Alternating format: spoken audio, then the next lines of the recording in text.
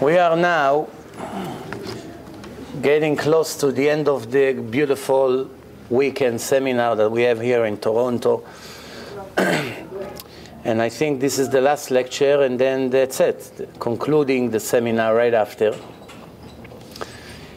And this lecture, as the brochure say, is how do I know what's my purpose in life? How do I know? Not how the humanity knows what the purpose of the creation. That's a general thing. How do I know what's my purpose in life? Anybody knows what's his purpose in life here? How can you live all these years religious and not know what your purpose in life doesn't bother you? Huh? Nobody thinks he knows what his purpose. I know what's my purpose in life. Well, we know what your purpose is. I know my purpose. No, by me it's easy to know. But sometimes it's hard to know. Well, you never always knew, right? You're right. It's a good point. Well, I tell you what it is. The problem with most people that they don't know what they live in general for. Forget about their unique purpose. They don't really know what they live for. You ask the average secular Jew or Goy, what are you living for? He has no idea. To make money, to be successful, to be healthy, to get married and have children, to go on vacation every 2 weeks. Yeah, to eat delicious food. What are you going to hear? Are you going to hear something really brilliant? Everything is going to tell you applies to chimpanzee. Everything. Whatever is going to tell you, the chimpanzee will give you the same answer. I always like to give this analogy, comparison between the person and a chimpanzee. I said, from a chimpanzee that looks 99.2% like the DNA, like the person, it's almost the same DNA. From a chimpanzee, we can learn about our purpose in life. Why? Everything that is difference between us and the chimpanzee, this is the unique purpose of our life. For instance, chimpanzee like female to have relation with them? Yes. That's not our purpose in life, because if that would be the purpose of the creation, we would be chimpanzee, can do whatever he wants. It doesn't have allowed, not allowed, pure, not pure, mikveh, be careful, that. No, he does whatever he wants. There's no rules. Many people would love to have such a world. Like you can do whatever you want and nobody will tell you what to do, and all you do is your physical desires.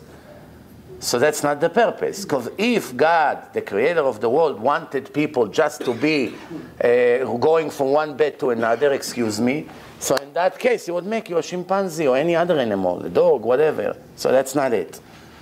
So to have a female, to get children, to give birth, also you can be a chimpanzee. You don't need to be a person. And it's much better by them. You don't have to bother 20 years to raise the kid, and then in the end he say goodbye and leave you alone and he's ungrateful to you. You don't have it by them. As soon as this little bambino, the little chimpanzee get up, right away, jump, climb, he's by himself. He's independent. The mother takes care of him a little bit, that's it. They don't, right away, you see, look, they're just born, little ones. 2-3 minutes later, they play basketball already. In a zoo, with a ball. Yeah. Don't have to bother so much. They're raised by itself, no diaper, no changing diaper, no giving them showers, not teaching them how to walk, taking them to the doctor every week, vaccine, checking him. Then one day pay for his yeshiva, and then college, and this, $1 million you paid for him. In the end, he comes to you and says, Dad, I came to the conclusion I don't want anything to do with you and Mom anymore. That's your thank you. After 20 years, you killed yourself. So what is this? So the purpose of life is what? To raise children? No. No, what else? To eat delicious food? You'll be an animal. An animal doesn't have to work 5 hours before every meal. An average woman, before she makes lunch or dinner, know how much she works? Let's see. First, she has to work 2 hours to convince her husband to give her $100. It's already work, right? Then, after she finally got the 100, she rushed to the supermarket and to the vegetable store, So she has to go shopping. It's another hour and a half, no? She brings everything home. She carry from the car. Snowing, Toronto, stuck in the snow. All the time snow here. So what's in the end? 4 hours. Now, Baruch Hashem, all the vegetables, the meat, the chicken is all on the marble there in a kitchen top. Now she has to cut the vegetable, clean, rinse, check for worms, get cut off the fat, find the spices. Then she forgot. She runs to the neighbor. She borrow one. This, or run to the store, get me this. Bottom line, 6 hours, she didn't even start yet. In the end, she finished cooking. People come. Yeah, don't like it. I want pizza. That's it. There's nothing to eat in this house. I used to drive my mother crazy. Today, my mother makes the same food she made when I was a teenager. I love her food so much, but I'm thinking to myself, how didn't I love it when I was 16, 17, that I had to run down to the restaurant every day? It's delicious, much better than the restaurant. But I don't know, I guess it's a part of growing up. It's the same thing everywhere you go. So bottom line, after that, if they love the meal, which happens once every 20 years, so after that, 5-10 minutes, everybody ate, get up, leave you all the dirt. Now she has to clean this, that. 7 hours she worked, just that people will be full for another 4 or 5 hours until she has to start from the beginning again. The chimpanzee or the dog, you know, in my house you have the squirrels, they come to the deck. They already know, they have their time. They come, my son throw them all kinds of nuts, this, that, whatever you give them, they eat. Bread, this, that, everything. Then I started to realize that this squirrel just was here 2 minutes ago. He comes, he takes it, pretends he's eating it, he goes, and then he comes right back. So I said to my son, follow him, see what he's doing. So you see he's going to the trees, to the bushes. We live, you know, in a like forest next to us. He goes, he digs something, he puts it over there, cover it, comes back, he wants more. And again, from morning to night. And they come groups. It started with one, now you have like 13. The whole deck is full of them. But they have very easy life. If I wouldn't give him food, he comes to the garbage, open it up, Chinese, Italian, Japanese, Bukharian, whatever you have, every day he's confused, what would I eat? We have one cat in the neighborhood, when he discovered us, it was tiny like this, skinny. You should see how he moved today, like a bear. Cannot walk. In the beginning we thought she's pregnant. Now we realize it's all the food for my garbage. Now I understand why everything is on the driveway. Bottom line, when the dog eats the leftover from your mouth, he doesn't suffer, ugh, germs. Doesn't know what it is. And he doesn't think, look at me, so miserable, eating from the garbage. He doesn't think. He doesn't suffer. He enjoys very much the leftover. Wow.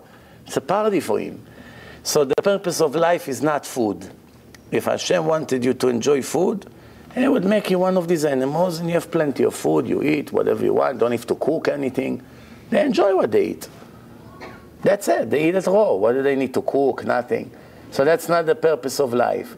So in that case, what is it? No, who think he knows? To be educated? To get a college degree? Is that the purpose of life? The richest people in the world are uneducated people. The Arab sheikhs, they went to university. Some of them don't know how to write their names. But they own all the oil. Many farmers in all kinds of places in America, they got lucky. They have farms, things, they sell. They never went to school. They didn't finish school. You know how many Israeli own department store, change of location? They came from Syria, from Israel, from Iran. They own real estate in Manhattan. They cannot hardly write their name in English, some of them, from the old primitive generation. Yeah. So is it a guarantee that if you're going to spend 7, 8, 9 years in college, you're going to have a good job and you'll be wealthy? Most likely not. Because at least 80% of the people who graduate college do not find a job in what they learn. Can't find a job. Lawyers, that. It takes them sometimes years until they find a job. And by the time they find a job, they have 6, 7 years to pay their student loans. By the time they start making money, they're grandparents already. If they found a job. You know how many of them I know, the taxi driver went to college and drive a taxi, so I came to the conclusion I make double. What did they offer me? 40,000 to start? I can't pay tuition for 2 kids with this. So how do I live? I went to college, I killed myself, I owe so much money on my student loan. I'll be a pharmacist, 80,000 a year. Pay the student loan, start the life, cannot make a living, especially in today's economy. Hey, over here it's not as bad, but in New York, it's crushed. Crushed. You have a job, you have to grab it like you grab your life. Because you may not have a job now for 3, 4 years until you find another job. That's what's going on here. So that's not the purpose of life. King Solomon already answered it. Lo lachachamim lechem. Wisdom does not bring bread. You can be dumb and be wealthy. You can be brilliant and don't have what to eat.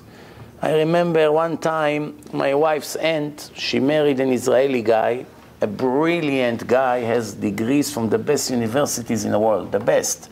The best in Israel, the best in America. You see right away, you talk to the person, you see his head is computer. It's really not a head, it's a computer. For 3 years, I had to lend him money to live. Couldn't find a job. You know why? Why I didn't find a job? And in a good economy, like 12, 15 years ago, in a good economy, when every fool found a job, every job interview he went, the manager there right away knew if I hire this guy, 3 months now he kicked me out of the window. I'm like a monkey compared to him. So he said, no, you're overqualified. You're overqualified. When he finally found a job, he's making a lot of money. Now Baruch Hashem is okay. But he had rough years. I'm telling you, I'm not lying to you. I had to give him money to buy a crib for one of his baby and a stroller.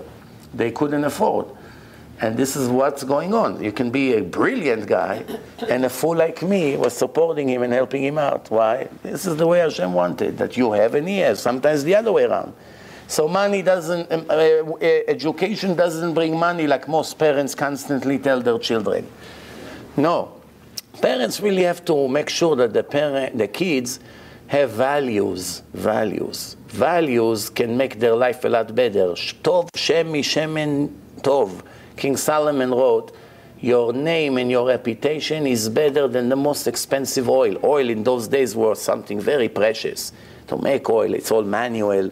It's very hard to get. That's why if you see that many times Chazal speaking about how difficult it was to have oil or wine, so they give such compliment to someone who make avdala on wine. Every poor person has 10 bottles of wine today in his house. What's the big deal? He pay $4. He has 2 liters of wine.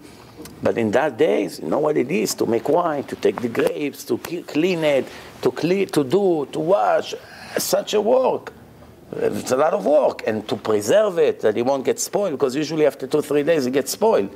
To know how to do it, it was very difficult.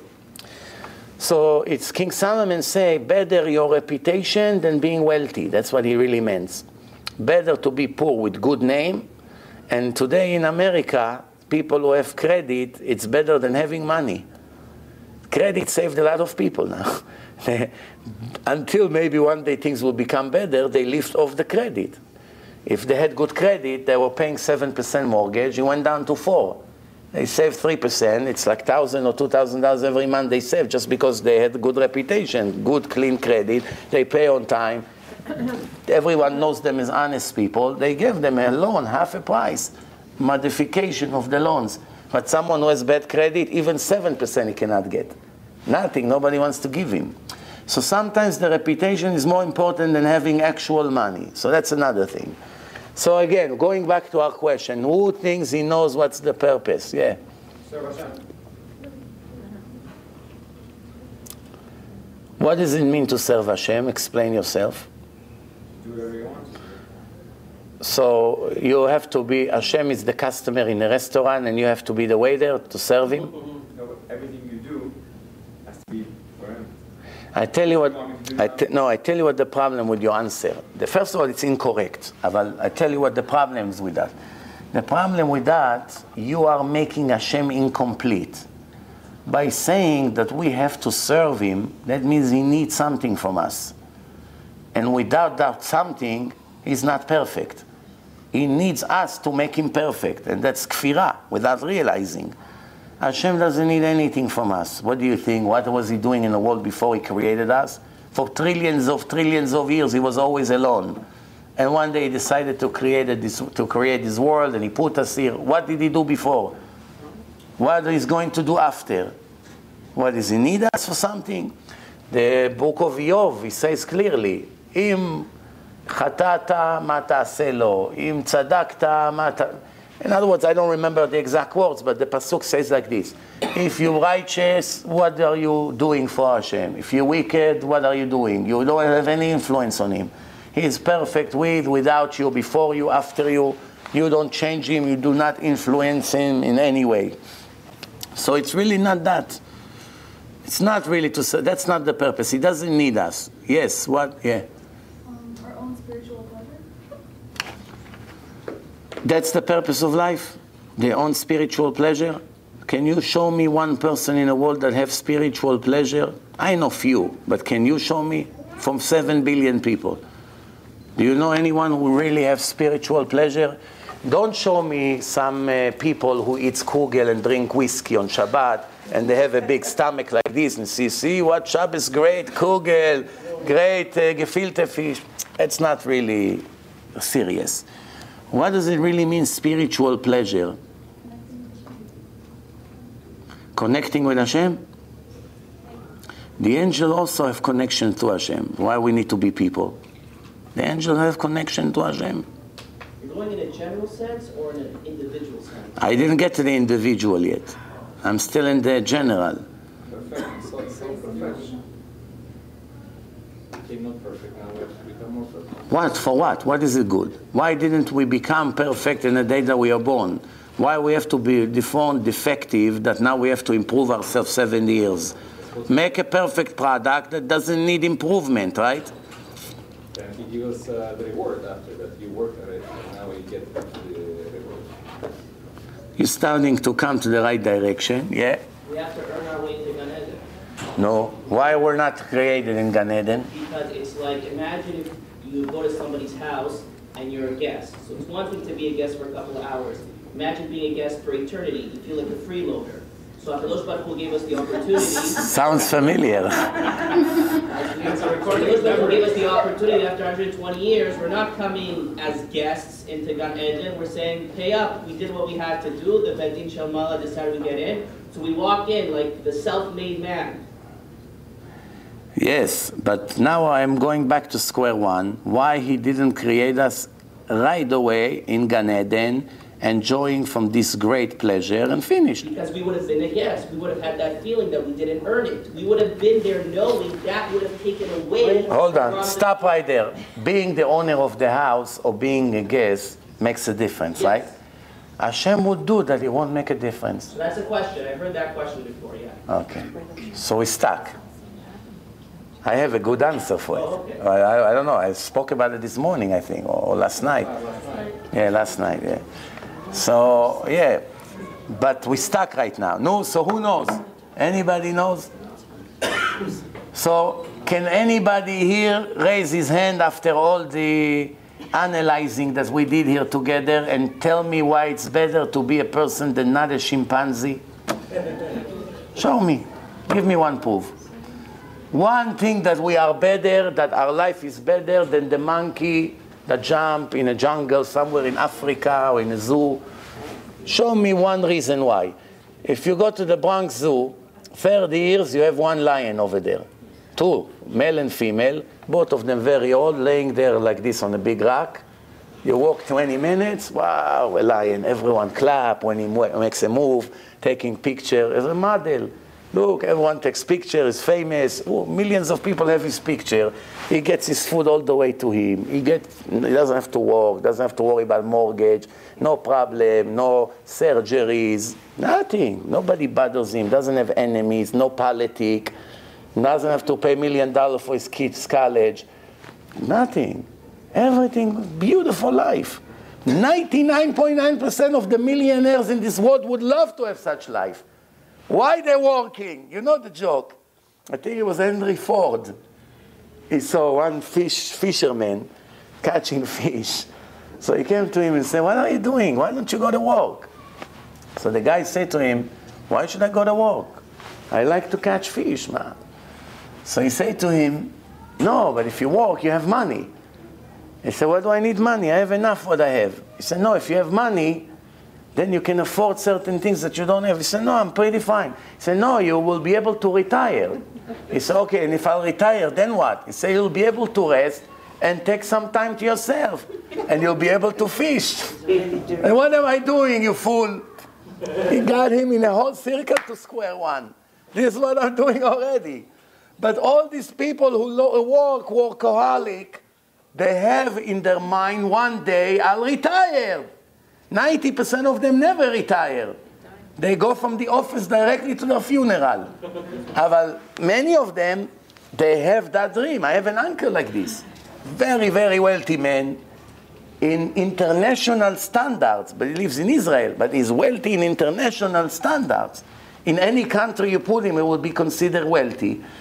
And he told my father 15 years ago, when I get to 70, I put everything away, I'll go around the world, I give some water to my plants, you know. That's what I'm going to do. You know what he does today, 15 years after the time? He comes to his store, take the door, work like an Arab worker, an average beginner that comes from Nazareth and all these places to work by him. He comes 5 o'clock in the morning, he opens the place, he makes the dough very hot, he puts the oven on, he works, he cleans all the pans from the dirt from last night, he puts some oil. This is what he does. He can't stop. He's in it. So one time, I told my father, you don't get one thing here. Him and the Arabs are doing the same job. Why is such a happy man and the Arab is so depressed? He said, when he goes like this, it's like this, 100, 200, 300, 400. The Arabs, 1 penny, 2 penny. That's the difference. What do you think? He cannot stop. He wants to see how his pockets are getting fatter and fatter. Thinking he's going to live forever. You know, Shimon Peres, the president of Israel, is 86 years old. He's thinking one day I'll be the prime minister. I'm telling you, I'm not joking. Still have plans to run again, to get elected. These kind of people that have career and fame and this, they can't live without it. You know how many singers became drug addicts after they lost their fame? And they killed themselves? As soon as their rating goes down 10, 20%, their crisis begin. And from now to a complete crash, it could be manner of weeks. If fame and glory and money would be the purpose of life, why only 1% of the people in the world taste from it, and the rest work very hard to survive? Don't look at New York, Toronto, or some places in Tel Aviv that you still have some wealthy people. Go all over the world, 7 billion people. At least 6.5 are almost starving. Going all over Africa, in villages in Russia, in Poland, in Yugoslavia, in Armenia, in Turkey, in the Muslim world. People still living in the ancient day. Electric they don't have. They have donkeys like 500 years ago in some places. You know how they take showers? They have a little mashpech like this. In Hebrew, they say mashpech. Yes. And they take showers like this with no electric in some little room. And this is today in the 21st century. Go in China, almost 2 billion people. 1% of them are business people, manufacturing. The rest, what they do? Only eat rice from the day they're born until they die. So you don't really see this kind of poverty around here. Even the poor people here are considered multi-millionaire in China and some other places. But I promise you that more than 90% of the people in the world are poor and don't have any luxury in their life. So if that was the purpose of the world, Hashem would make us all wealthy. Nobody has to worry about money, as much as you want. Like the days of Mashiach. Ma'adanim mitzuim ke'afar. So after speaking more than half an hour, we did not reach any progress here. Nobody knows what's the purpose of life. Yes. Be as much like him as he could. A little bit louder, remember. Like him as he could. It's my hour. Like him. What? To be godlike. To be godlike. To be like God? And what is it going to give us? We can pretend we like God, but we're not going to be like God. Yeah, I can dream, you know, Rabbi, I feel divine today. That's fine, I can dream, no, so. And besides, how do you know that it's the purpose? So really, basically think about it. Nobody knows. Nobody knows what's the purpose of life. Yes? Character development. She said it, somebody, I think she said it, and I say, why to develop your character if you can be born with a perfect character? Why we have to waste time? If you make a car, you want the company to make it 80% working and then you have to fix all the things? Or you want it brand new with no problem? You don't want a Ford Taurus. Every week you gotta go to the garage. This world to do the mitzvahs, because in the world to come we cannot do any mitzvahs.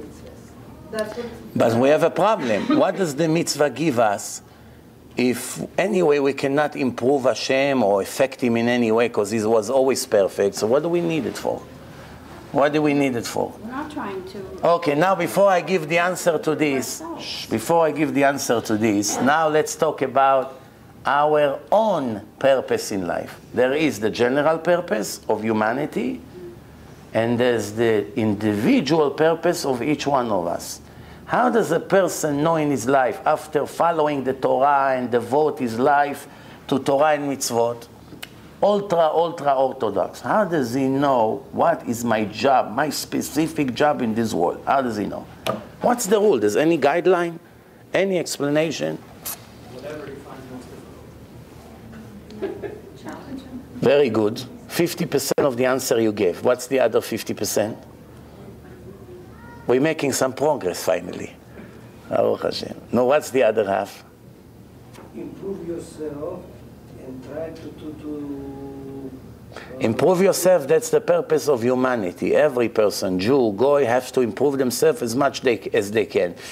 I'm talking now our individual. One person is a doctor, one person is a rabbi. It's obvious that they don't have the same purpose in life, these two individuals. They both have to keep Shabbat. They both have to work on their midot and improve it. They both have to, on the honesty, integrity, all these things. Every person has to. Male, female, Jew, Goy. The question is, how do I know my direction in life, my purpose? Everybody's purpose is the same. Not everyone's purpose is the same, no. For sure not. You couldn't alone. No. Everybody has different potential. Now you're coming very close. No, so? To be the best in your field or not what you do? To be Okay. the best? So you and him together, you gave the answer. So let's combine it. What's the most difficult for you to do from all the commandments and correcting your traits? This is your main purpose in life. Sometimes a woman, Shabbat, no problem, Rabbi. Kosher, no problem. What else? Charity, here is a check, no problem. Modesty? No, don't tell me this. I can't, you know how much I love my jeans? I can't, Rabbi, please don't do it. You know, $500 each jeans, so you want me to throw it? I'll do everything. I'll triple the charity. Just let me walk the way I like. Some women, not like that. What do I have to do? Get dressed, no problem. Why? Jacket? Okay. What happened? What's the most difficult for you is the main tikkun in your life. Don't run to easy things. Focus on the thing you are very weak. And now, this is what you say, now what they say. Also, every person has a talent. Some more, some less, depending on his job in life. You have to investigate very well your personality and see what you are blessed with naturally and develop it to do holy things with that, to satisfy your Creator, to follow your tikkun with what He gave you. For instance, let's say a person, he never learned Torah in his life. One day he finds out that, there is a truth out there. And all he knows is an expert in computers. He doesn't really know anything else. He's not a good cook. He doesn't know how to drive. He doesn't know how to give lectures. He doesn't know how to make people religious. He doesn't have money. He's a young guy, didn't start his life, but he's an expert in computer. That's his talent. His brain is very good for these electronic things. And there are many kids like this in this generation. Kid like this, what do you think he could do with the talent that he has for computer? How can he translate his talent into billions of mitzvot every hour of his life that he can make? How? He has to use his skills in computer to promote Torah, to promote lectures, to promote speakers, to promote the right website, to help people who edit lectures, advertising, anything he can do using his skills for Kiddush Hashem. There is endless profit that you can earn. There's no end to how much you can make with a little talent. Oh, a lot of people has it, but none of them use it almost to gain profit. They have it and they use it for nonsense, for stealing some song for some singer and making themselves a CD. Oh, I break into his website. I don't have to pay. All these kinds of things. What are you using? You came to the world to be a hacker, to do negative things. Here is a talent can be used. A doctor. How a doctor can be a righteous man. This is a doctor and this is a doctor. I'll give you an example. There is a doctor in Queens, New York, that is a dentist. One time I called him up. I said to him, listen, we have a yeshiva here in Monsey. More than 30, 40 Baalei Tshuva in average time. We transfer them to yeshivot in Israel after they grow. But they don't have money. They come here, we give them food, a place to sleep. And eventually, sometimes they need teeth, root canal, treatment. I want to send them to you. Would you take care of all their needs for free? Without 1 second hesitation, he said, absolutely. All of them. Now listen good. A person has a feeling. He comes to him. How much a feeling costs? I guess $100, let's say. More? They raised it? What, 150? A couple of $100. Are you a dentist? No. Ah, okay. Yeah, but the cap is $1,000. No, I know that. That I know. But, okay. So feeling 200. Okay, so now let's say feeling is 200. Now you come. A person that was embarrassed to say no. You ask him for a favor and he was embarrassed. How would he do the job? Right away finish the feeling. 1, 2, 3. Quickly, as much as he can, because he has customers. And send him right back to yeshiva, no? Just to get rid of it.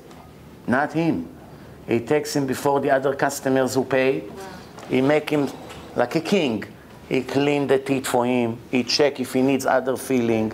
Don't leave. You need this, come next week. You need root canal, everything he does. 4,000. Braces. Thousands of dollars. Come, I have to make braces for you. You understand? A person has one skill. What does he know in his life? To fix teeth. It's profession. Some people fix cars, some people fix teeth. You can make millions with that and gain no spirituality. You can do the same thing and gain billions of mitzvot. Why? Every one of these students go back to the yeshiva. Now he has a peace of mind to learn. You cannot learn when you have pain, root canal, you put some whiskey on your tooth, some arak, maybe it's going to numb it for a few hours. You don't have the money, what can you do? So now he's going back, he's learning. Every page he learns, this dentist has a share in it. Because he made him able to learn. How long he worked? An hour a week, an hour a month, 2 hours a month, whatever it was. Usually they don't have that much cost from their pocket, even though he's very generous, but it really doesn't cost him that much. He gives his time. And what does he do? Gain fortune using his talent to the right thing. Sometimes a person all he knows is to drive a car. That's it, no skills in his life. All he knows is to drive a car. So he thinks, what can I do with driving a car? You have no idea how much you can do with driving a car. No idea. You know how many volunteer jobs, how many helping chesed you can do with driving a car? Bottom line, even the dumbest person on earth has something that is blessed with and can use it to gain spiritual profit. The problem is that people are not trained to think that way. They are not trained. What is the goal of the wealthy people in life? What's the goal of the wealthy people?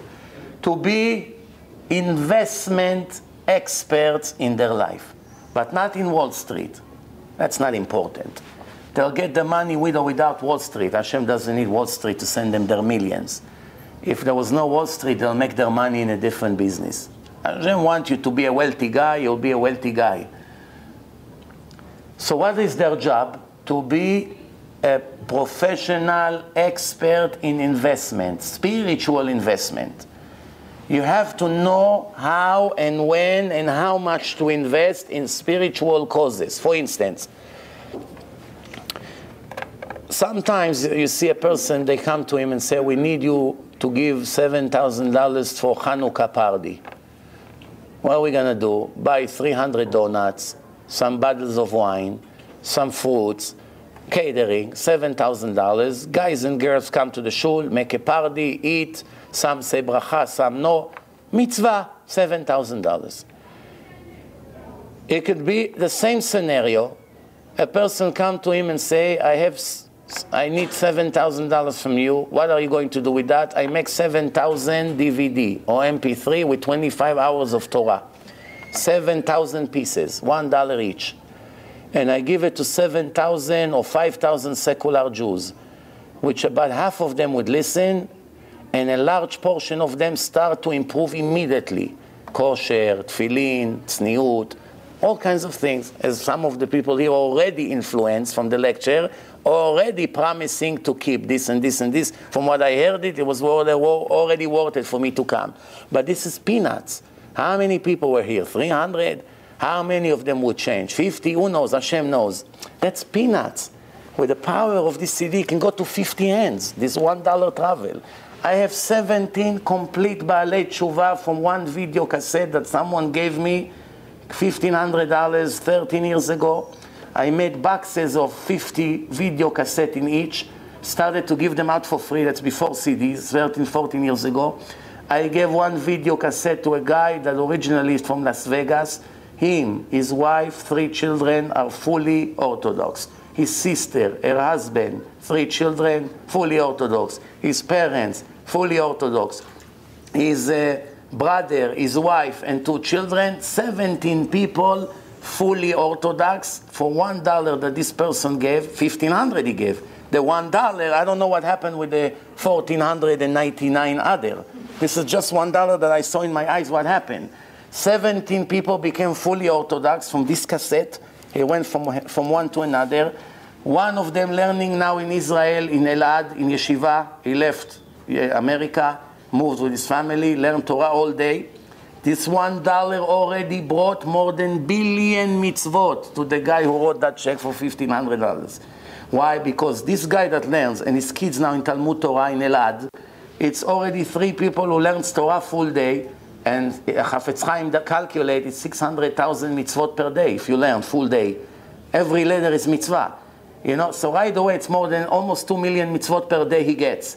Multiplied by a year, it's hundreds of millions. This is just that family. The other one that I told you is the first one. He already made 5 seminars in New York. 2 of them I had with Rabbi Amnon Yitzchak together, me and him. Hundreds of people. Many people became Baalei Tshuva. This guy is already organizing seminaries. He started an organization called Mi Ke'amcha Israel. He makes people put mezuzot, tefillin. There's no end to how much that Jew that wrote that check is earning every minute. There's no end. And it's much more important than money. If the wealthy people only had some sechel sometimes, the world would be a much better place to live in. But what are they doing? Sending millions to here, to Zimbabwe, to Africa. Why not your brothers at home? First take care of your brothers, your cousin, your uncle, your neighbor, and then worry about the rest of the world. Just like the other people over there, they have to worry on their own people first before they help us. It's just as fair. But nobody knows. Nobody uses. If a person is talented in speaking, some people are very big in Torah, but they cannot say one speech. They don't have the talent of speech. They mumble, they get confused, they get excited, their blood pressure go up. I've seen people like this. But knowledge, you cannot find anyone like them. What's their job in life? To write books. Don't talk, you make damage. You have to write.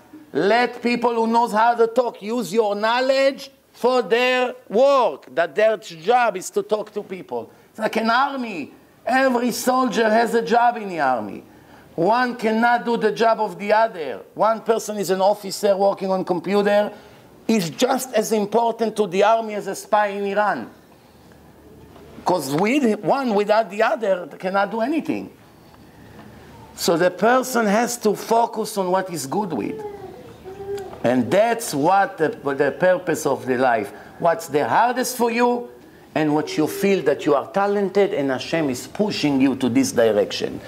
But the most important thing, and we will finish with that, is nothing in your life you will get before you would beg every minute of your life to HaKadosh Baruch Hu to light your eye and show you the right path. Even if Hashem puts you for a certain purpose, even if He needs you, He wants you to do a very important job in this world. He wants you to save thousands. But if you don't connect to Hashem and beg Him to show you the way, He won't show you the way, because this is a rule in the creation. Where do we learn it from? Avraham Avinu. Avraham Avinu, since he was a baby, was searching for that creator. He didn't know who he is. He didn't have Torah. We have Torah. We know how the world was created. Avraham didn't have knowledge. He grew up in a house of his father owned a big electronic store, selling plasma TV, selling statues, all kinds of things, Machtia Rabim, Terach. So obviously Avraham didn't get the right education. And still, he was searching, where is this creator? Where? And Hashem gave him hard test, very hard test. And he didn't give up. And he was searching for the truth all his life. And what does Hashem say in the end? Ata yadati. Now I know. Ki yireh Elokim ata. And from that moment on, everything Avraham needed to do, Hashem showed him the way. What do you think? You just become religious, you put tefillin, you pray a little bit a day, and Hashem will light your eyes to show you where you have to go? No, my friend. You have to beg with tears, to cry to Hashem to show you the way. Who will learn it from? King David. He was much smarter than all of us together, multiplied by 1,000,000. And what did he do every day? What did he do? Read Tehillim. Read with English that you understand what it says. What does it say over there? Half of the Tehillim is begging Hashem, show me the right way.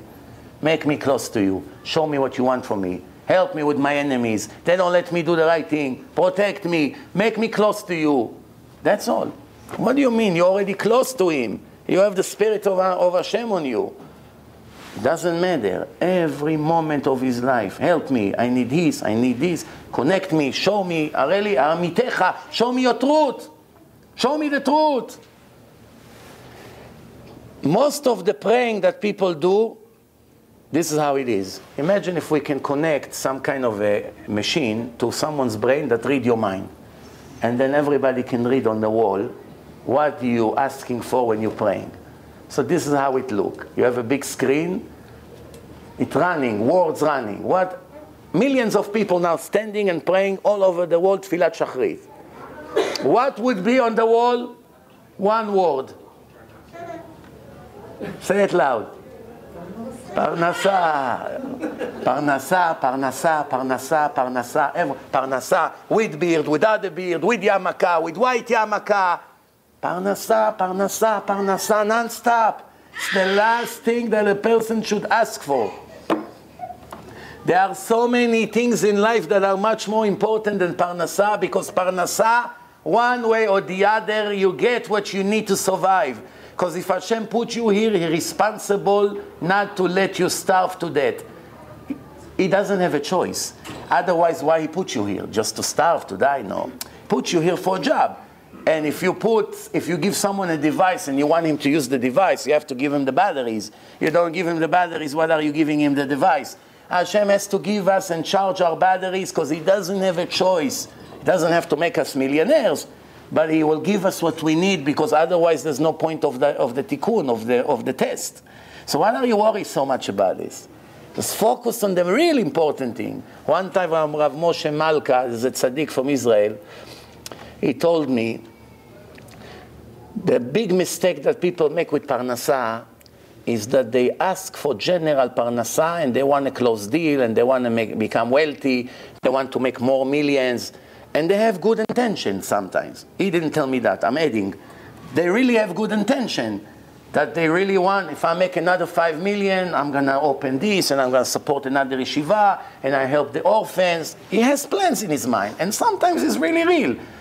Most of the time is real, but when he gets the money, it just somehow doesn't happen. Something happened between the time that he requested the money until he got to his hand. When he was requesting the money, he really meant to give. You know, like the joke. One guy is driving, and he's in a rush for a big business meeting, and he can't find parking. Manhattan, it's hard. Say, Hashem, I'm begging you, if you find me parking, I promise you I accept every day I put tefillin.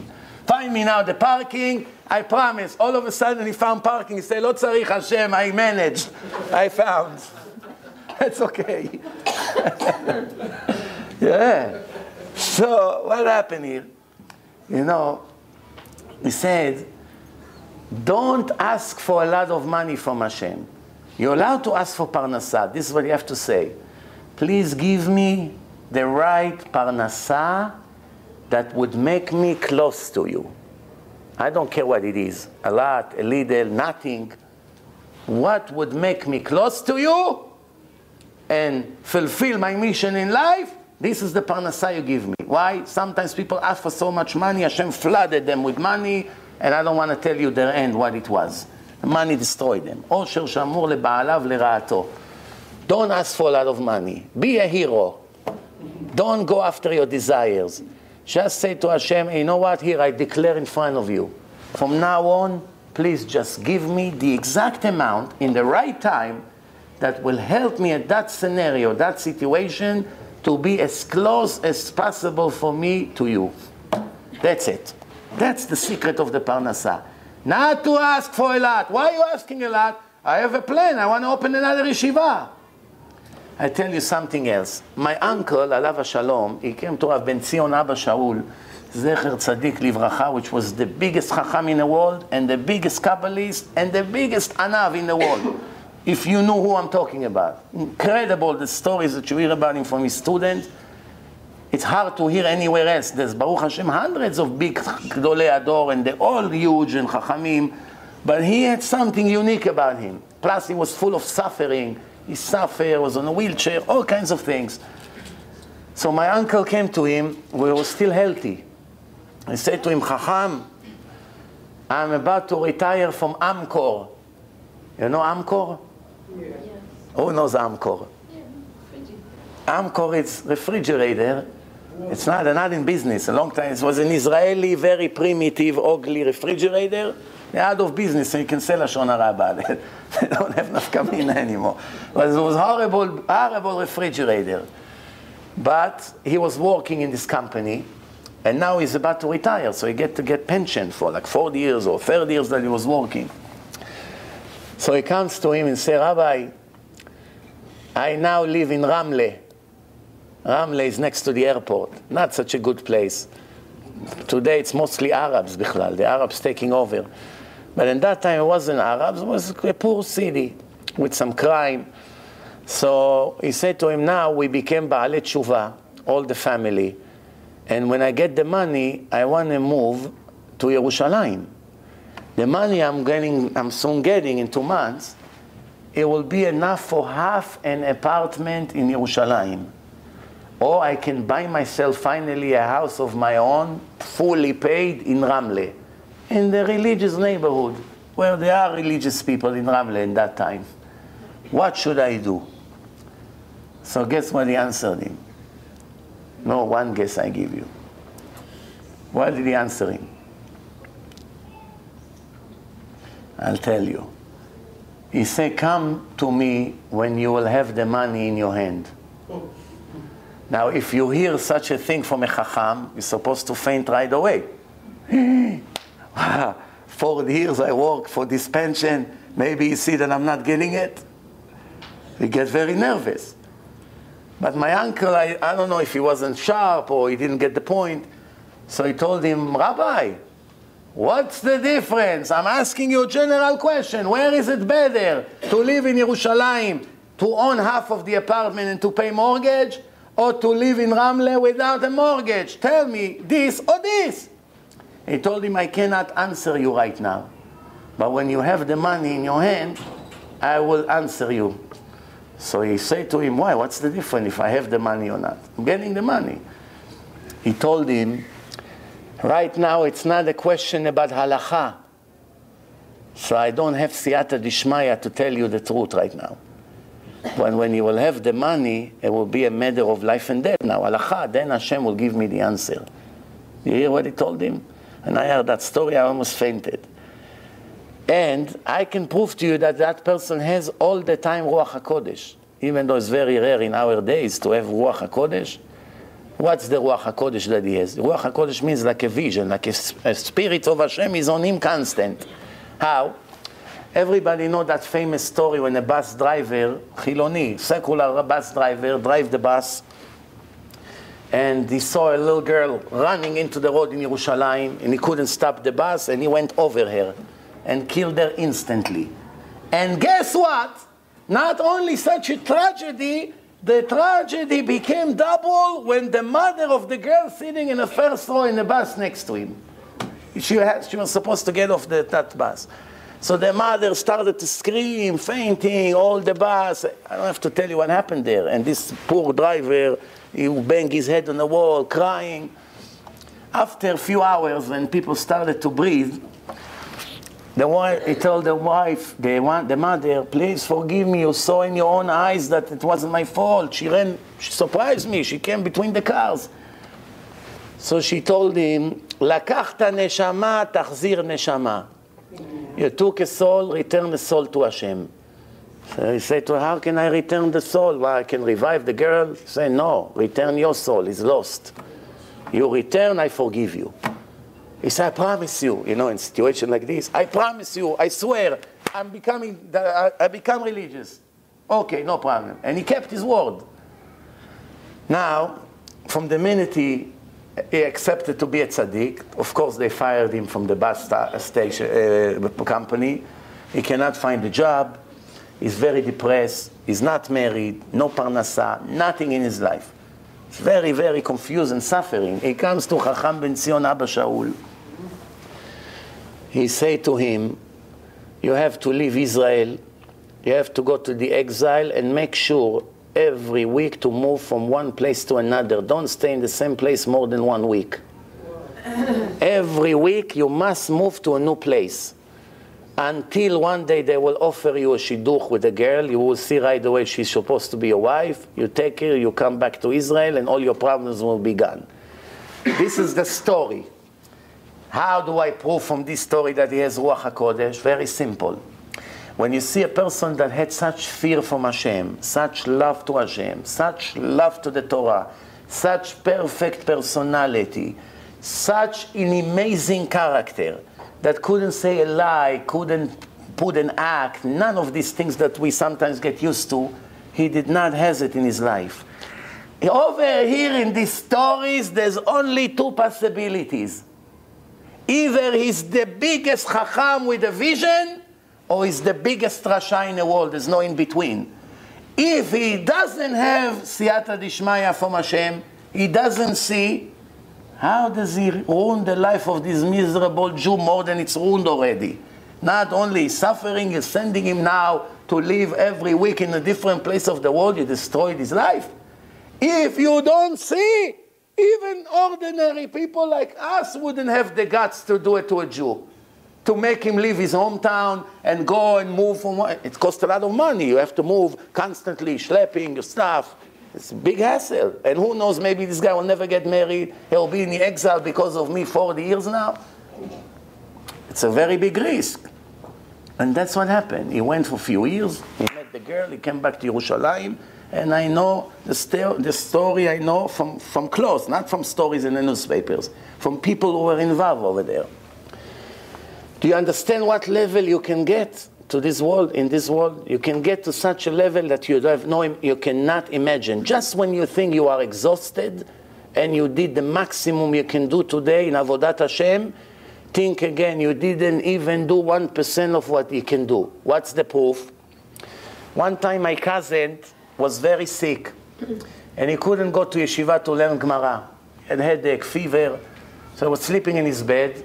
He's not the type of the guys that when they're sick, they go and take advantage and sleep for 3 days. Drink and eat and that's it.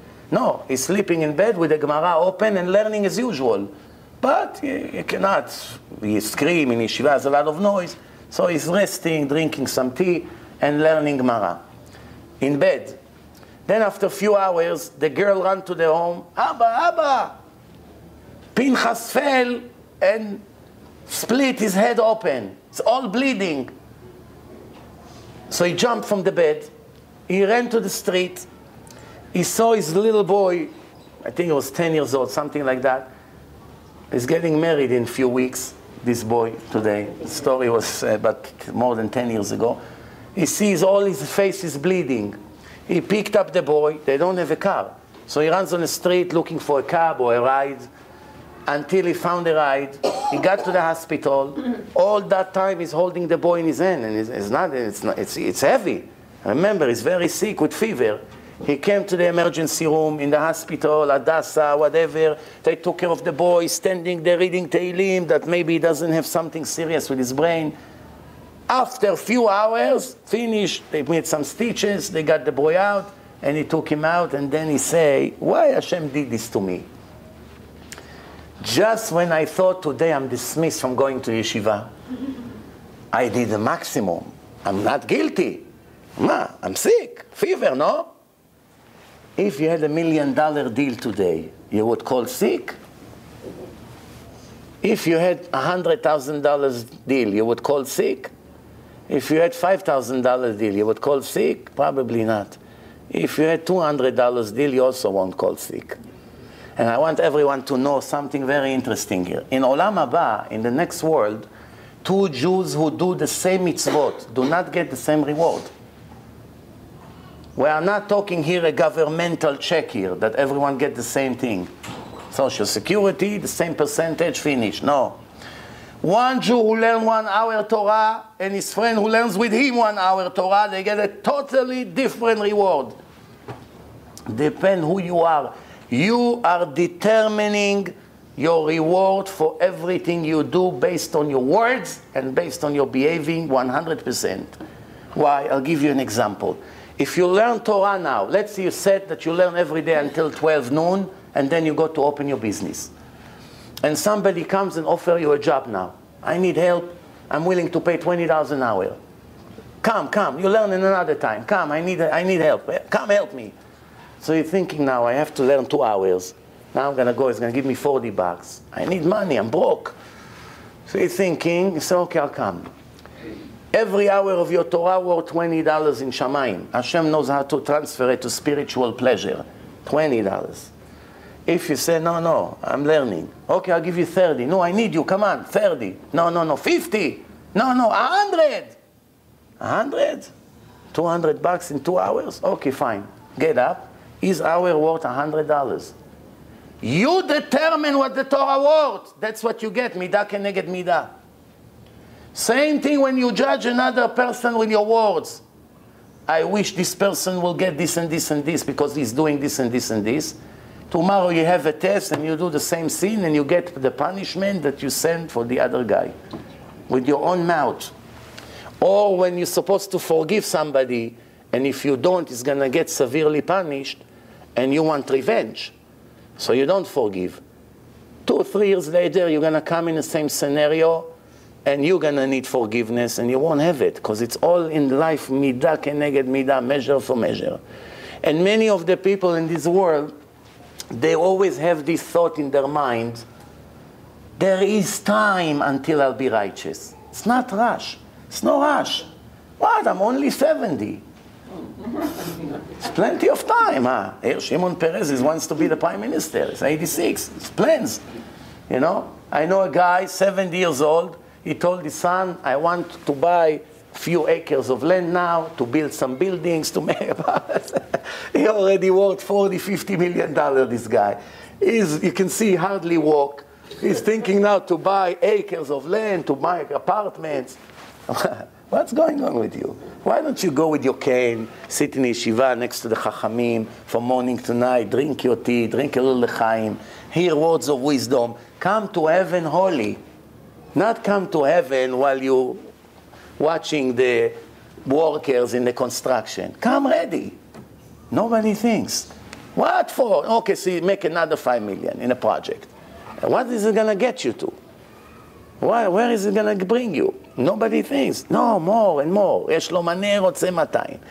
So the Gemara say, האומר אחטא ואשוב אין מספיקים בידו. If a Jew knows the truth today, Christmas Eve, 2012, what? האומר אחטא ואשוב. Okay, we heard the great lectures, everything's fine, makes sense, proving their points, the rabbis, no problem. I'm amazed, the Torah is amazing, I didn't know it's so nice, I didn't know it can be proven scientifically. Wow, I'm amazed. What's tomorrow morning? Breakfast, cheese and bacon. 20 years. Same thing. The usual. What happened 3 days in Toronto? What happened? That's it. Just talking to the wall. This is what the Torah warned from. האומר אחטא ואשוב אין מספיקים בידו. You know the truth today and you say, there's time. One day I'll be righteous. One day. When you really want to do it, your siyata dishmaya, your help from Hashem will be much, much lower. This is how it works, and I think we'll finish with that. What? Until what time? What is the next event? 6, 4, 5 now. No, but it's 10 to 7. Until 7? 7? Okay, so 5 minutes and we finish, and I'll give you 5 minutes to rest. What's for 7 o'clock? What's over there? Dinner. Candle lighting and dinner. Okay, good. All right, so let's just finish this. You should know, when a person is 18 years old, he comes to a lecture and he gets an opportunity to become Baal Tshuva today. He's young, first chance in life. If he grabs it, he will have 100% assistance from God in everything he does and everything he touches. He will be very easy. Friends invite him to a program, across the street from the Kotel, all the Americans, friends from high school, from college, all of a sudden he meets friends, everyone together, it's much easier. Parents are all of a sudden agreeing, sending money, everything beautiful. First chance. Doesn't take it. 2 years later, again he came to a lecture or someone gave him a CD. Now he decided to do it, he doesn't get 100%, 90%. Less help. Then third chance, doesn't grab it, 70% help. Fourth chance, 50% help. 4, 7, 10 times, 0% help. The Rambam writes something that mamash is really, really scary. It's not the Rambam, it's the Torah. But the Rambam brings it up. העונש הכי קשה לו לאדם, the worst punishment for the human being is שסוגרים בפניו את דלתות התשובה, that Hashem is locking the gate of repentance in his face. Don't want you anymore. Goodbye. I waited enough for you. Now you'll do it on your own without my assistance. It's almost impossible on your own. How? How are you going to start? That's why the older the people get, the harder it is for them to become Baalei Tshuva. The younger they are, the easier it is. Why? Coincidence? No. The older they are, they had already their chances. Now in their 60, 70, whatever, it's much harder because they didn't take advantage 4, 5, 10 times that they had, or 50 times. Only Hashem knows how many chances he gives to a person. Now when they want, in the best scenario, they become Shomer Shabbat, put tefillin in bed 2 minutes a day, eat kosher a little bit, that's it. That's most of the people in this age. Very difficult for them to come, to learn, Gemara, to write, you know. It's very difficult. You can't blame them in this age. It's very hard to start. And the little that they do is also very difficult for them. They really, really sacrifice. But if they did it 30 years ago, it would be completely different. The way the choice of the person works is as follows. Exactly like the GPS. I'm so glad that Hashem gave us this device, GPS. Instead of explaining for 5 years what the free choice concept is, all you have to tell a person, go and learn how to use the GPS. This is how the free choice works. So everyone asks, well, what do you mean? What's the connection? The connection is like this. A person has to get exit 12 to get off. He got to exit 12, this is his destination. Get off the exit, this is the very important meeting, a life-saving meeting. But he was busy on the phone, he almost fell asleep, and he missed the exit. And now he has to get off the next exit. But there's a problem now. As soon as he missed the exit 12, what happened to the GPS? Recalculating. Recalculating. If it's a good one, sometimes it remember exit 19 to recalculate. Depending what kind of GPS you have.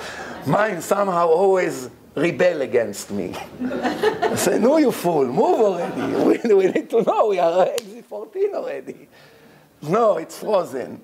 Anyway, but if it's a good one, Hashem GPS is fantastic. It always works. So right away, recalculating, thousands of new possibilities are opening.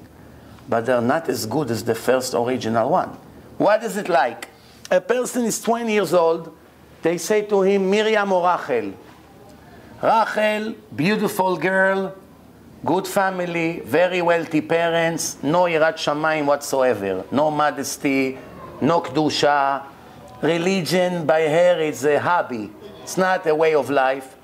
But beautiful, from very respectable family, you don't have to work, you don't have to worry. Rachel, however, not so pretty. Average. Father is not rich, but very big tzadikah. Teilim, honesty, modesty, chesed. Wants her husband to learn Torah. He's thinking now, what should I take, the beauty or the righteous? Thinking. And he say, I'll go with Miriam, the beauty. So he went with the beauty and the money. 20 years later, you see what happened with his GPS. When he took Miriam, all the path changed. If he take Rachel, there's one path directly to Ponovich, one directly to Mir, one directly to here. When he took her, all the path changed. 147th Street. One, I don't want to say names, not to offend anyone. Over here, this market, the vegetable market, the real estate office, the ways are different. Why? She wants money. Kadima, wow. I came from a rich house. I don't want to live this kind of life. 20 years later, you see the difference. A choice of today, 20 years later, is completely changing his life. Over here is a businessman hardly coming to shul once a week, if he gets up on time. And, you know, still have ponytail, hair, this, jeans, holes in his pants. But he's Shomer Shabbat. But that's it. His kids, of course, all of them off the derech. None of them is religious. Chas v'shalom, some of them will marry goyim. Why?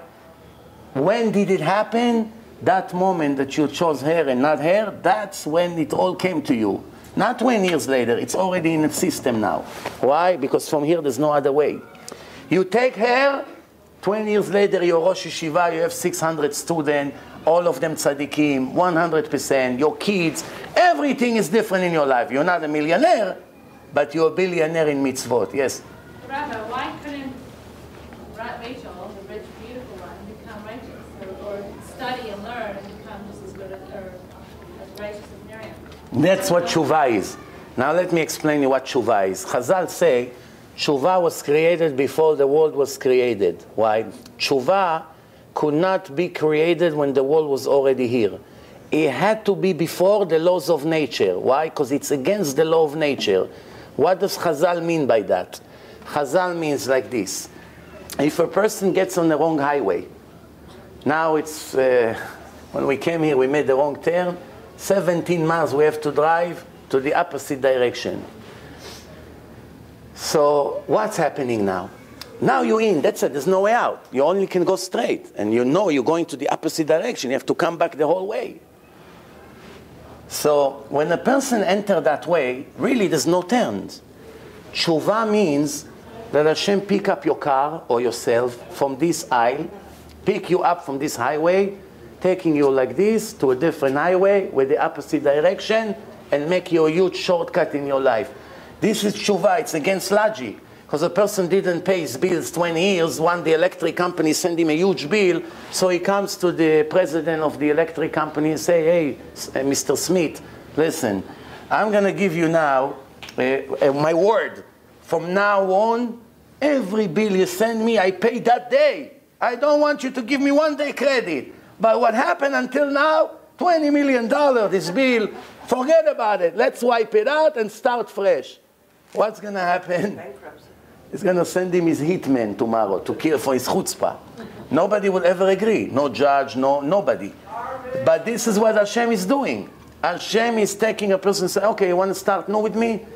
Let's go. Take you from this mud, put you in a different place, and you start from there. So the same thing with this girl. Of course, if she makes tshuva, I will change the whole thing. So the GPS will recalculate again. But who knows, maybe not. What are the odds? What are the odds? You're right, things that are surprises in life. But we are obligated to take what is certain, not what is maybe. The Gemara says, Bari v'shema, Bari adif. 100% or 50%, you must take the 100%. I always tell my students, when someone comes to ask for tzedakah from you, you don't know who he is, don't be impressed by his beard. Don't. We heard many stories of people who put custom to take tzedakah. Do not be impressed.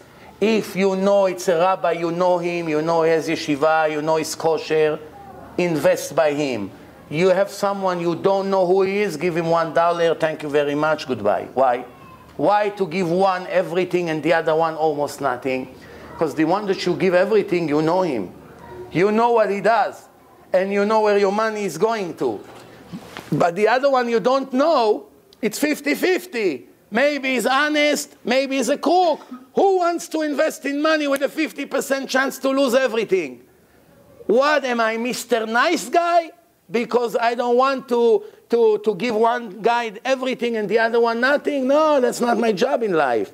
I have to worry about myself. Im en ani li mili. If I do not take about my future, my eternal future, nobody will do it for me. Not my kids, not my parents, not my wife, not my best friend, no one. You're responsible for what you cook, and you're going to eat it in the end. Baruch Hashem, here, song to finish. It's like commercial on the radio, you know? When you speak on the radio, they want to shut your mouth, so they start playing the music. Baruch Hashem, I got the point. And it's exactly what we say. So Be'ezrat Hashem, thank you for sitting so long, all day. Thank you very much.